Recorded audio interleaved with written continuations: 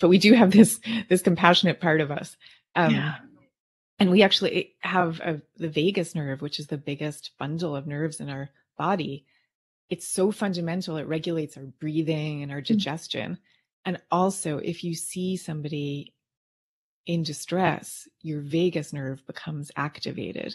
So it's like, it's telling us that this part of us physically that's so basic that it regulates our breathing also regulates our compassion. And I love that, because it's like, compassion is not just sort of a Sunday school story that we're taught. It's like, it's fundamental.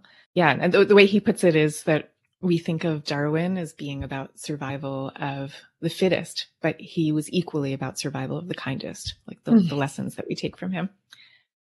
I would totally pick that bumper sticker. I really would. Survival of the kindest. I know, it's so good. It's so good.